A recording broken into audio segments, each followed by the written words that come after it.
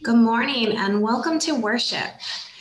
We're so glad you're worshiping with us today on this first Sunday after Christmas. Also, as we've been studying in our house, it is the third day of Christmas, so you can get out those 3 French hens as well. Please continue to check your email and for announcements. Our website has the announcements also, and we encourage you to continue to reach out to one another during these times in the church office and call us if you need us, and Reverend Jeannie and myself as well. Feel free to reach out to us. Let's hear some more announcements. Hi, Dixboro. It's your old treasurer, Randy, again, thanking you for your continued support in our missions and ministries here at Dixboro Church. I wanted to remind you to keep sending in those checks, or if you'd like to switch to electronic donation, you can email Kathleen at dixboroumc@gmail.com, and she'll send you one of those forms and we can get you set up. Kathleen and I do it. It's simple, it's easy, and we don't ever forget. So, once again, thank you. You can keep those gifts coming in for the mother and baby baskets, that we still have some of those supplies at the bottom that we need, diapers and wipes and sleepers and onesies. We'll be assembling those all like the first or second week of January. So get those donations in. If you have some monetary donations that you want to send in, please send those and just let me know so I can purchase the items. So thank you also so much for your generosity. Will you join with me in our Dixboro vision? Dixboro Church is an inclusive faith community, living and serving through God's love. Let us begin worship with the ringing of our church bell.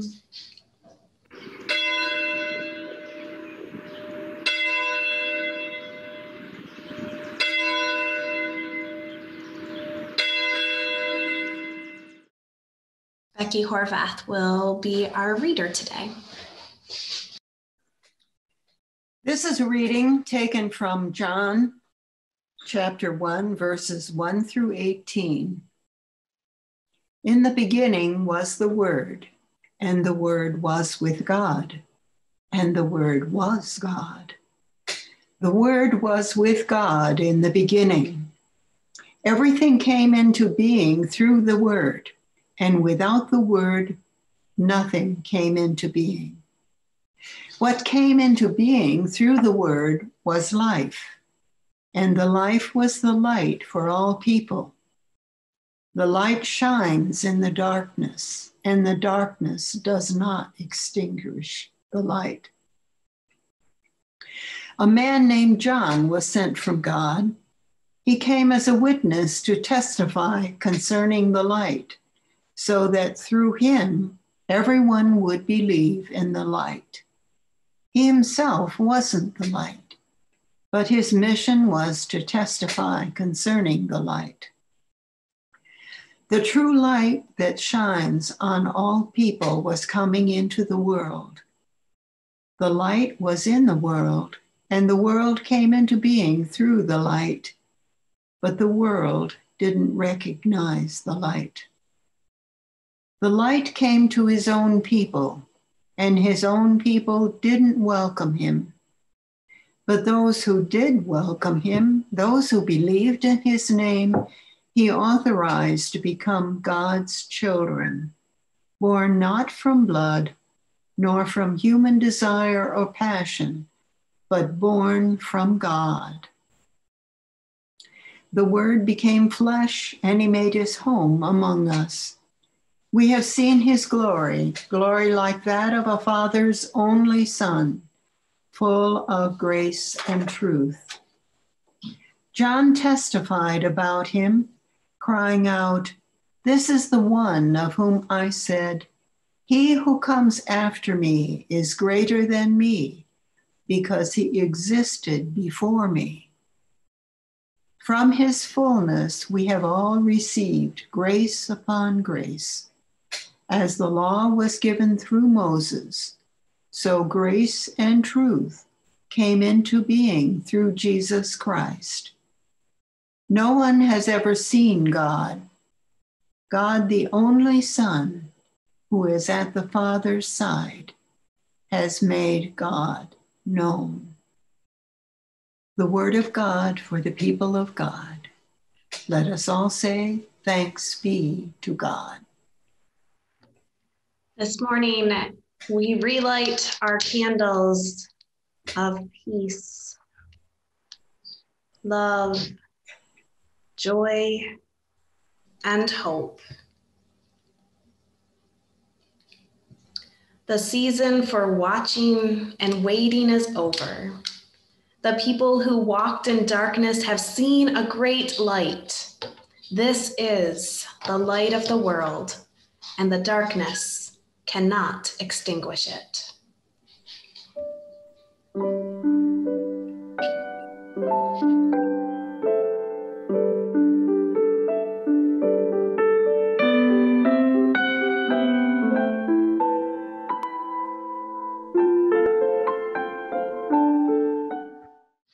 Will you join in singing this first carol? This is a combination of lots of different carols put on by our worldwide United Methodist Church.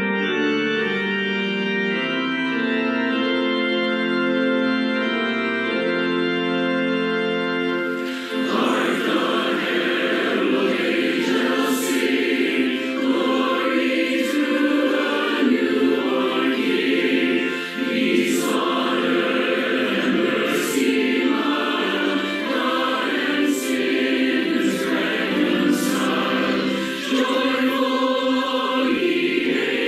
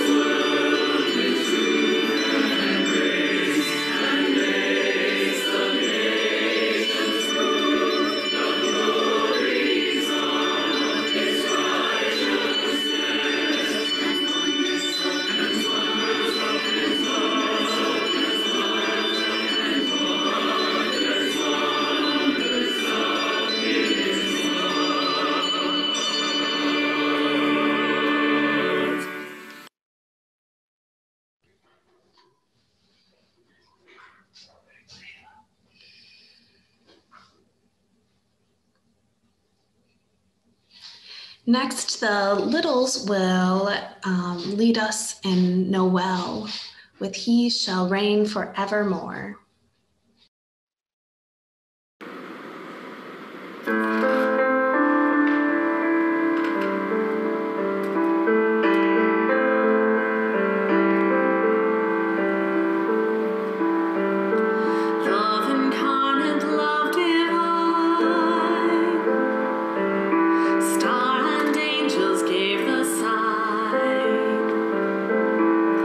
Bow to babe on bended knee.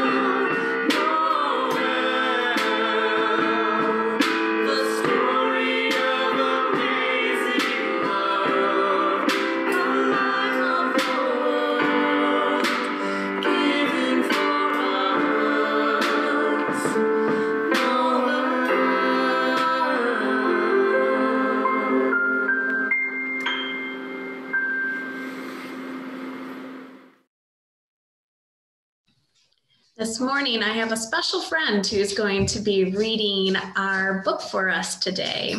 Kelsey Tarnetsky agreed to read this story for us. So take it away, Kelsey. Before I start, I just wanted to say that sometimes Humphrey is hiding in some of the pictures. So if you guys could help me find him, that would be awesome. Okay, so today we're reading Humphrey's First Christmas. Beloved, most beauteous and exalted king of all should be my name. Instead, they call me Humphrey. This I could bear if the worst thing of all had not happened. My dearest possession, my glorious carpet blanket, has been lost along the trail. Now I am never warm and I suffer terribly. This is why I have set into motion a plan to replace my greatest of all treasures. I carefully nudge my nose inside the caravan master's tent. This is followed closely by the chattering of my teeth, thereby letting the master know that I am most enormously cold. Success! He has not pushed me out, and I remain hopeful that a new blanket will soon be mine. 3 rich caravanners have joined us, and there has been talk of kings. Yet these kings bring me no joy, for they have tied 3 huge chests to my bare back. They are so heavy, and I am sure each must be filled with rocks. The other camels are wearing the finest of blankets. They are all comfortable and warm. Not one of them thinks about me, their cousin, in pain and misery, because of the loss of my most precious carpet blanket. I cry out in sorrow. I weep. Today, I continue my plan to regain my treasured blanket. I add loud sniffling to the chattering of teeth and squeeze my entire body inside my master's tent. And as I do so, out rolls my master, for the tent is exactly camel-sized. It is as I planned. As the master chases me away, he tosses me a new blanket. I have success. Once more, I am covered with splendor and comfort. I am filled with delight. If it were not for the heavy chests I am forced to carry, I would be almost happy. We have followed one star for many long nights. Now our caravan enters the town of Bethlehem. Its streets and inns are crowded with travelers. My master gives no thought to my tired feet and rumbling belly. I am forced to move on. At last, we reach the end of our journey, but I am confused. There is no great palace, no rich oasis, no palms heavy with fruit. I see only a lowly stable with a family inside. The 3 kings rejoice and rush forward to bow before the young woman who cradles a baby. Finally, the chests are taken from my back and placed before this tiny child. As each box is opened, I see no stones, only gold, frankincense, and myrrh. In this land, I have walked past many children, but never before have I felt the need to walk toward one.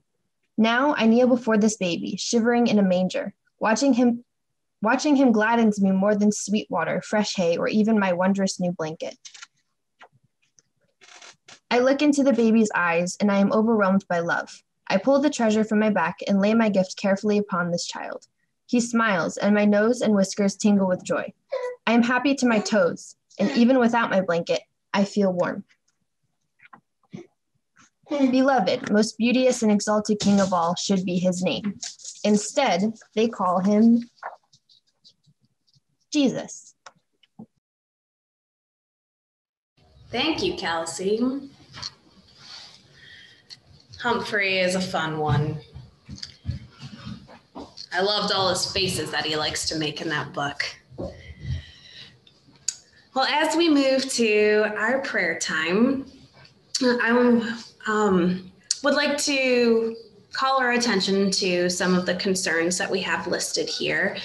And first, as we continue to remember all those who have lost a loved one, we add one more family to that.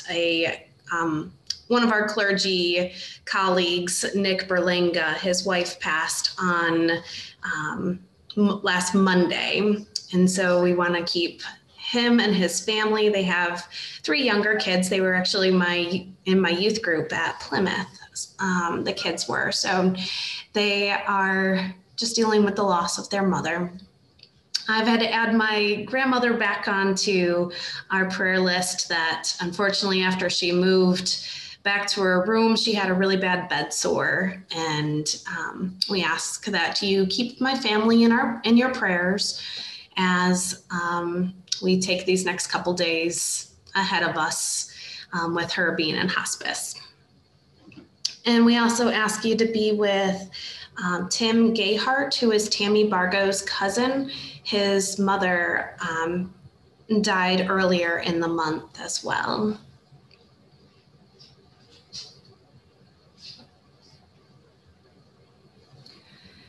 And once again, we have the praise that Debbie Roberts' sister, Nancy, and family are on the road to recovery from COVID.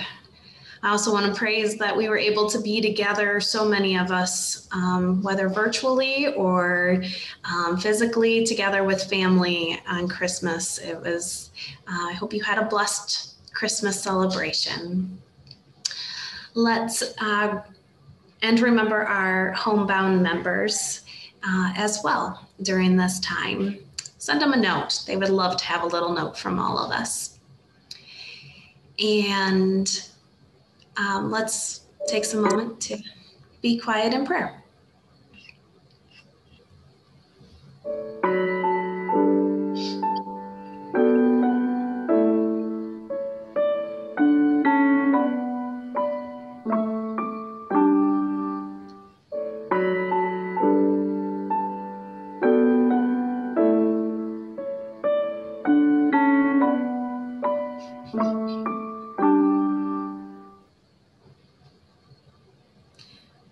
Hear this pastoral prayer. It's written by Paul J.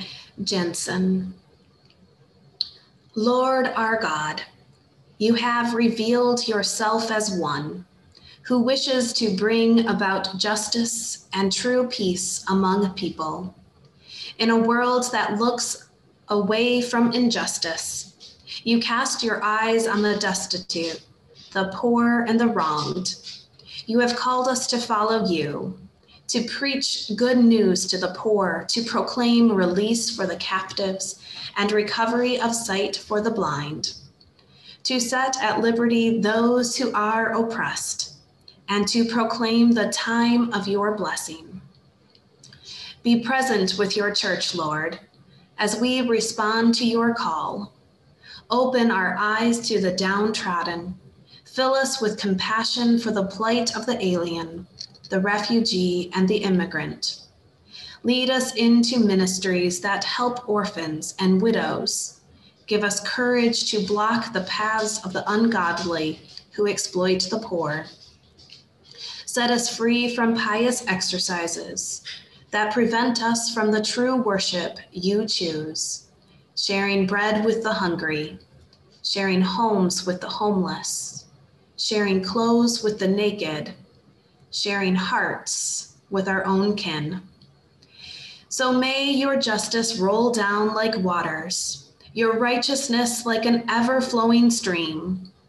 Lead our footsteps to stand with the poor, that we might stand with you. Have mercy, O God. Scatter the proud, put down the mighty, lift up the lowly, fill up the hungry, and send the rich away empty-handed. Let us say together the words that Jesus taught us to pray. Our Father, who art in heaven, hallowed be thy name. Thy kingdom come, thy will be done, on earth as it is in heaven. Give us this day our daily bread, and forgive us our trespasses, as we forgive those who trespass against us. And lead us not into temptation, but deliver us from evil. For thine is the kingdom, and the power, and the glory forever. Amen. I invite Becky Horvath to read our next scripture lesson.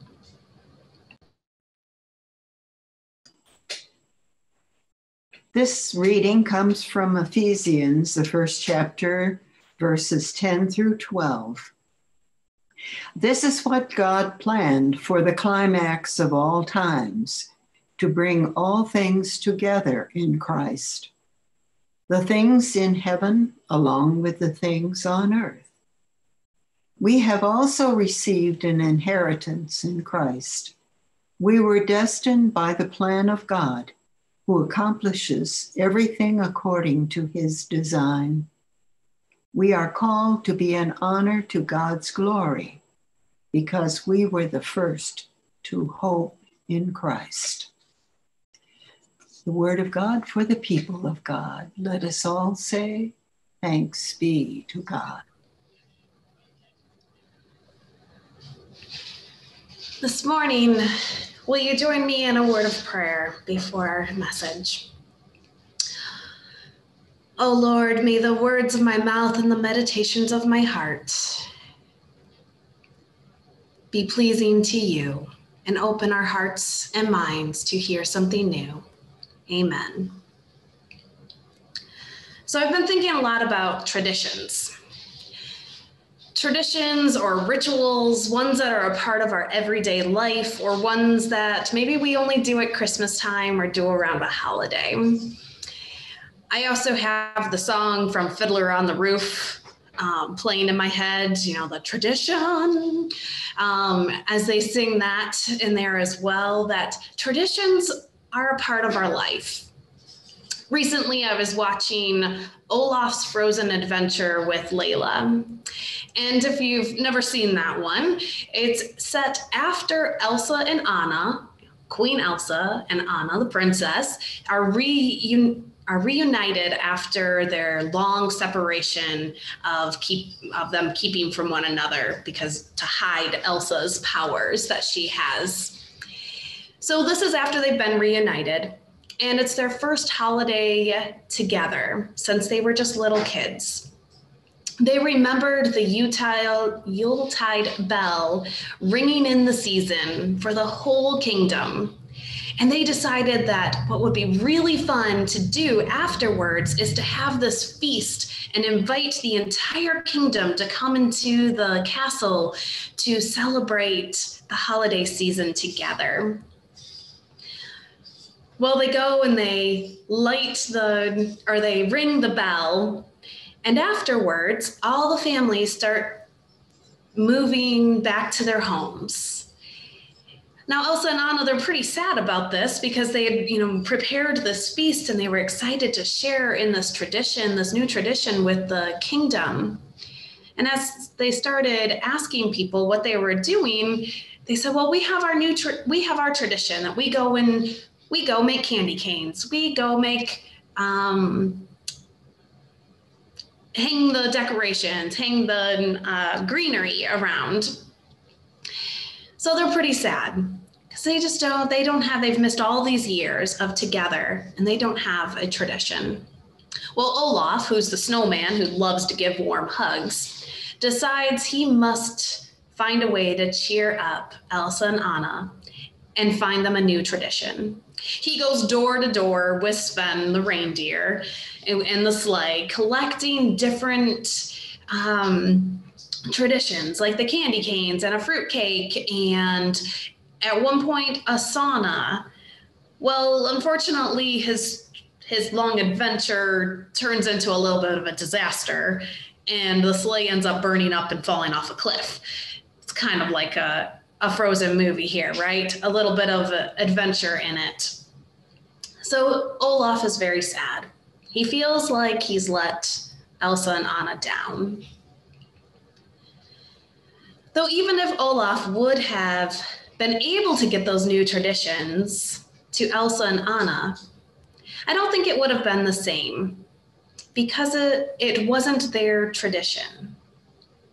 I was recently reading a book called The Power of Ritual, Turning Everyday Activities into Soulful Practices. It's by Casper Turkile. He reminds the reader in this book that when traditions aren't claimed as your own with intention, attention, and repetition, they lose their meaning. Now, this year's traditions probably looked a little different. Some were kept, others might have had to take a break, and some were adapted to new ways. For us here at our house, and one way we adapted was our grandparents brought gifts to us, and then they went home, they got on Zoom, and we opened up presents together in front of Zoom so they could still celebrate and have that tradition of gift giving in there as well. Now, when we think about our traditions and ways that we can adapt and be able to figure something new out, I was struck by this quote in the book by Turkel. It says, "By composting old rituals to meet our real world needs, we can regrow deeper relationships and speak to our hunger for meaning and depth." To me, this spoke a lot of what we were trying to do this Christmas. We tried to reclaim that simplicity of Christmas and rethinking what it means to be together, but still connected. We connected through our virtual Christmas Eve service. Yeah, it's not the same as being in the sanctuary and singing Silent Night, but we were able to find meaning in that special Christmas Eve service. Well, thinking of how things were different for us, and we never dreamed that we would still be, home at Christmas and not being able to worship in the building together. It made me think of Mary and Joseph. They never dreamed of having to take such a long journey to Bethlehem to be counted. And then I'm sure Mary never thought she would be giving birth in a stable with only Joseph there by her side. They also probably never dreamed of meeting other people on that night, how others came and gave gifts, knelt down and worshiped Jesus. They had gifts that lasted forever. This one tradition of Jesus being born in our lives is one that has been kept going for centuries and centuries. We have kept that spirit of Christmas, that hope of Jesus's birth alive. And yeah, we've adapted it, but that spirit of Christmas is still here. I loved in our Ephesians text, it says, "This is what God planned for the climax of all times, to bring all things together in Christ, the things in heaven along with the things on earth. We are called to be an honor to God's glory because we were the first to hope in Christ." When we put our hope in Christ, we know that we can overcome things. When we intentionally take time to celebrate and turn our attention to God's greatest gift this time of year, we help keep the spirit and hope of Jesus alive now and every day. We connect with others who have the same passion as well. That's why we gather on Christmas Eve. Though each year, I think Christmas adapts to our modern and real world needs.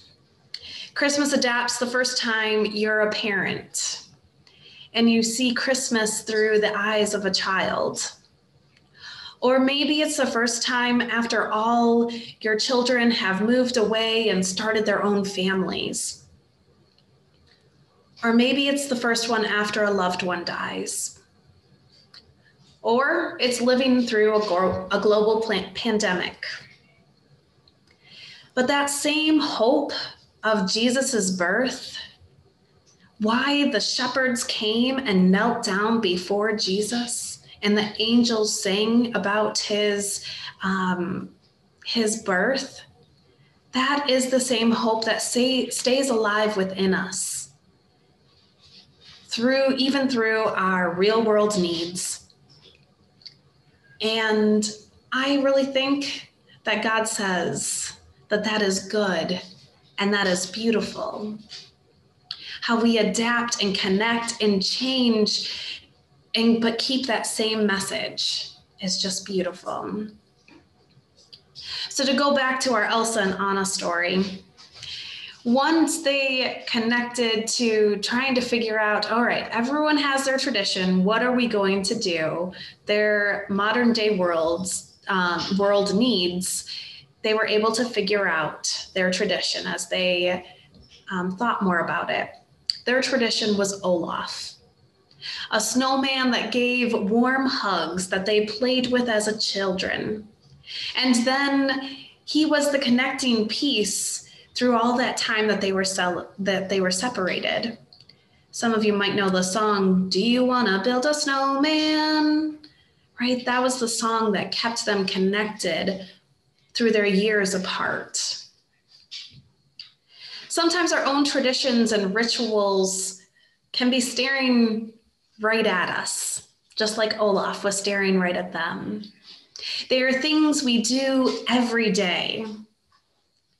So what would it look like to put a little bit more intention, attention, and repetition to them? I've thought a lot about this over the last little bit, and I guess you could almost say thanks to the global pandemic that we've been able to put these more into practice, is that we've embraced a Saturday night movie as a family. We make it a special time. We also embraced reading chapter books together before bed. We are also having regular dinner around the table each night, or most nights at least. So my question to you is there a new tradition you could start this year? What are you already doing that you can put some more intention and attention and repetition to, and make it a special tradition for your family? What might you have done this Christmas that could be a start of a new tradition every year? Yesterday, we went over to my parents' house and we had a very fun snowy adventure back at the pond. We were sledding down the banks into the pond, but there wasn't any water there then. That it is all really low right now. So we're just going into the mud, right? With a little bit of snow on top. But we had fun. We went into the woods and we were following deer tracks. And we had hot chocolate by a big campfire that we had to keep us warm. We had toboggan rides on the back of being pulled by my dad's tractor. It was a beautiful way of just being able to connect. More so than I think that we could have connected if we were just inside playing with the toys that we had. We were able to reconnect with nature and with one another. So I really hope that this might be a start of a new tradition that we have. These traditions connect us and bring us together. Just like the tradition of Christmas brings us all together, whether we're virtual or present together. The spirit of Christmas dwells in our hearts and minds and lights the world around us. Where will you take this light of the world? Where are the dark places in our world that needs a little bit more light? Who in your life needs a little more light right now? What new tradition could you start with those around you to make the world a little brighter? Amen. After we join in singing, Sing We Now of Christmas, I invite you to share a special ornament, one of your favorites. This can be anyone who wants to share. Just raise your hand. You can do it virtually, or you can do it, just by holding your hand up. We will try to get through as many people as we can. But as we sing the song, think about it, and I will ask you to unmute when the time comes. So let us sing together.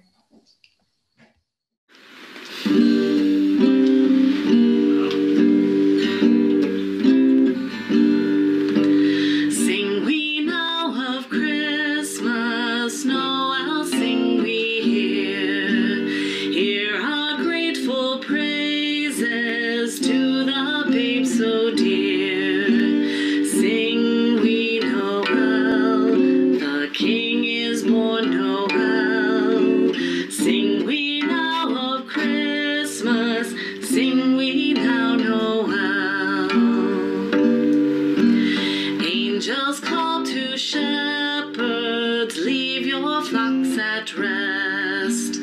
Journey forth to Bethlehem, find the child so blessed. Sing we Noel, the King is born Noel.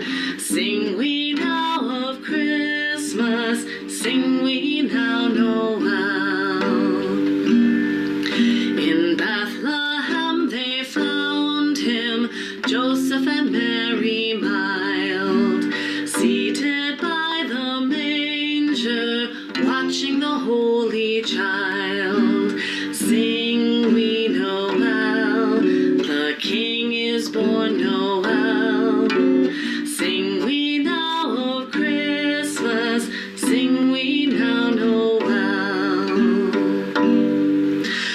From the eastern country came the kings afar, bearing gifts to Bethlehem, guided by a star. Sing we Noel, the King is born Noel. Sing we now of Christmas, sing we now Noel.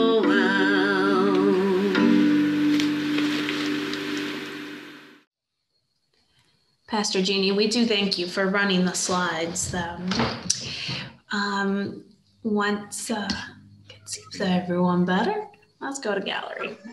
I know that Kathleen was going to share. Kathleen, would you be willing to share here first? Of course. Thank you. All right. So this is an ornament that I made when I was in preschool, and it was never really a big deal to me. I'd put it on the tree every year, and it has my name written tiny right there, Kathleen.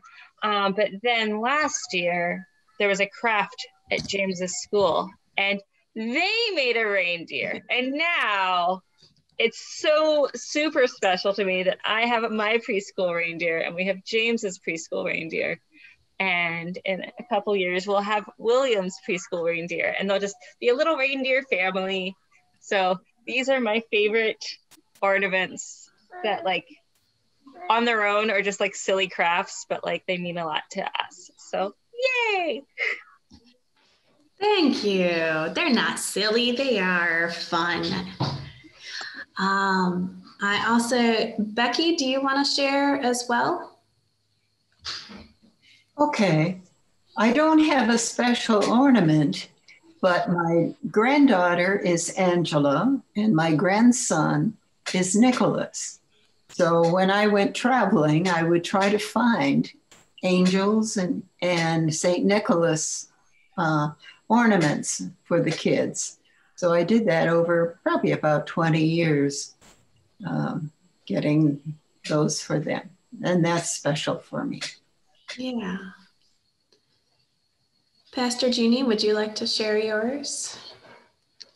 When Reverend Mary said she was going to do this, I'm thinking, and she said, you have to pick your favorite ornament. I'm like, how do you pick? Every one of them is special. And then she's like, well, pick a special one. Well, they're all special, from the ones that we made when I was a child, the ones TJ made as a child, the ones that parishioners have given me throughout the years, ones that my aunt has given me, the ones that my brother and sister-in-law have given me. And so I'm thinking, how do I pick? So I chose two ornaments to share. One is this one. This is baby's first Christmas. And what a blessing it was when TJ joined my life. God gave him to me. And so each year, all of my ornaments, as I put them on the tree, I remember how I got them and where they came from. I even have ornaments of my previous dog, pictures of my dog, because he was so special. And then I have this one that I wanted to share, and it is our first Christmas together. And it says, Mr. and Mrs. Has such a nice ring to it. And so each year, you know, we've been married 3 years now. Our anniversary was the 23rd of December. And so it is special because I married Harvey, but also because I never thought I would get married. And I'd kind of given up on it. So again, God brought someone special into my life. And so that's why I share these 2 ornaments today. Thank you. I think Autumn is also ready to share. Can you show it? Show your ornament? Who's on that ornament? Noah and Kenny. Her aunt and uncle from when they got married, and she loves it. That is very special. Thank you for sharing, Autumn. Did Corbin have one too? You want to share yours, Corbin? You gotta hurry. No, not. I have a donut. Ooh, why is it special? It smells good and it feels good. Smells good and feels good, he says. Smells good and feels good. Yes. Thank you so much for sharing, guys. And Tom Little's mom, Pat, would like to share as well. Hey guys, we're up north. This is my mom. Hi. This is Pat. My favorite ornament is on the top of the tree. It's a star we had when we were first married, which would be 62 years ago. And it's just a very special one. It always gets to go up on the top. Merry Christmas to you. Merry Christmas to you as well. Thanks for sharing. It looks like Susan, you would like to share. Go ahead and unmute.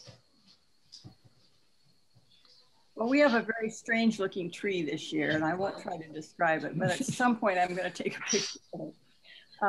I like this because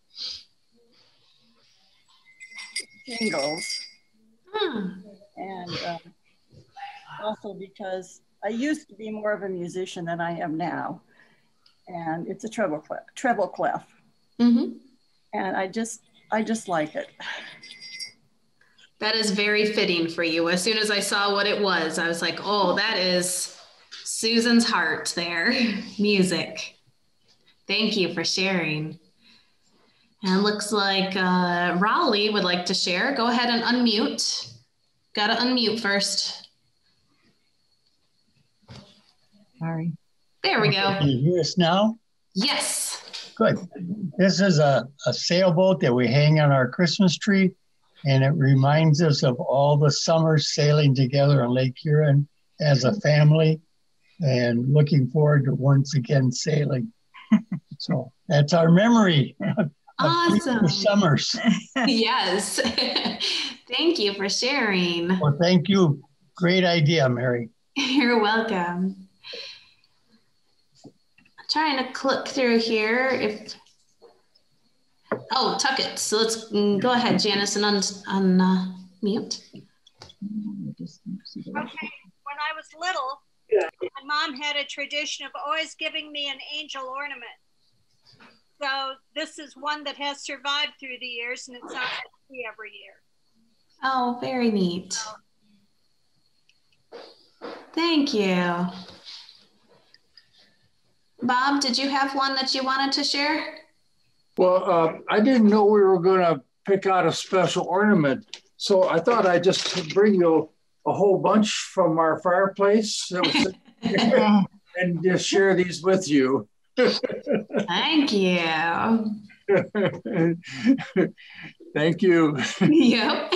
Ornaments bring us lots of joy. I'm just seeing them. All right.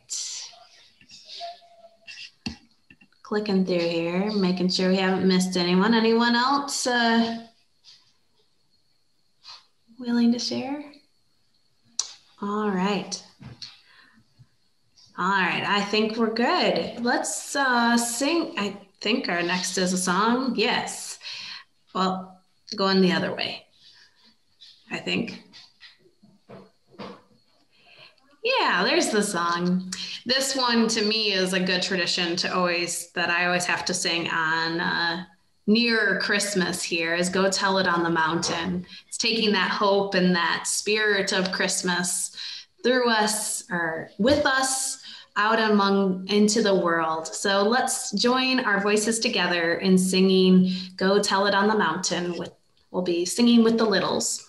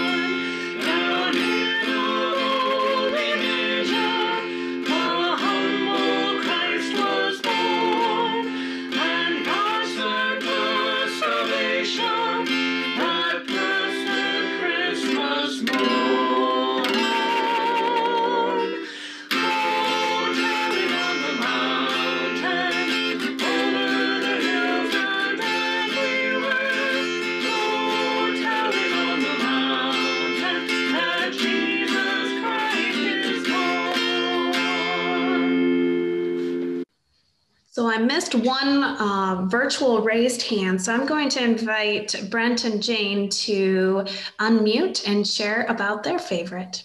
Well, I don't know if it's Brent's favorite. He said he doesn't have one, but this is mine.